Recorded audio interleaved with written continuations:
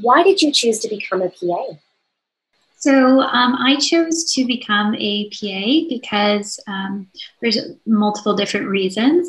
Primarily, I always had an interest in working and studying medicine. And initially, I thought the only route to complete that was a MD, a medical degree.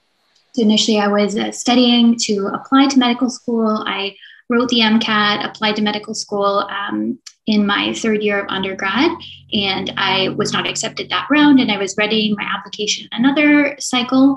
And then a family friend introduced me to the PA profession, and I was quite interested in it due to the flexibility of the career, the ability to be able to practice medicine in multiple specialties, to grow as a professional that way. Otherwise known as the lateral mobility of their profession. I thought that was quite neat. I was also interested in just the extension that you provide with your supervising physicians. It's very much a collaborative role, which was very interesting to me. The ability to kind of work alongside your supervising physician and in collaboration with the team is something that was really of interest to me, as opposed to the MD route where you're kind of the sole provider on a case. So that was a strong distinction that made me more interested in the PA path. And then the last kind of reason was the overarching goal of the PA profession is to extend healthcare services and really fill gaps within the healthcare system, whether that be patient education through longer visits, just a different kind of post-op, pre-op care. There's so many different roles that PAs play within our healthcare system, and even northern and rural care as well. So those three aspects really drew me to the profession. And so I ended up applying, and here I am.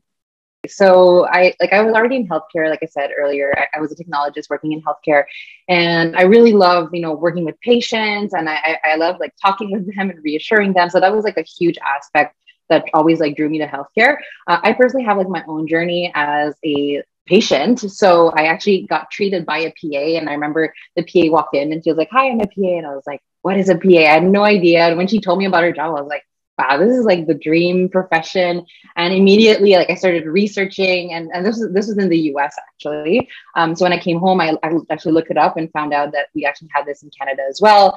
And I was blown away, and I started the process. I actually didn't even have an undergrad at that point. I had a college degree. So I actually enrolled in undergrad to get the process started. And I was really drawn by kind of like what Hannah was saying, like the lateral mobility for us to be able to change, the fields if we wanted to. I really like the fact that we get to spend a lot of time with the patient. That's like sometimes, like as a physician, sometimes they might be a bit more in a hurry. Not always, like it's not always like that. But as PAs, it's one thing that we do have, that oftentimes we can really be there and advocate for patients. And personally, I really love the fact that the profession is fairly new. It's new-ish. And the fact that I could advocate for this profession and help it grow in the country, to me was like, it was just really exciting. Like it's not that established, so to have a role to kind of pave the way, I just found that really like intriguing and exciting. So those are like main reasons why I found PA really interesting and attracting to me.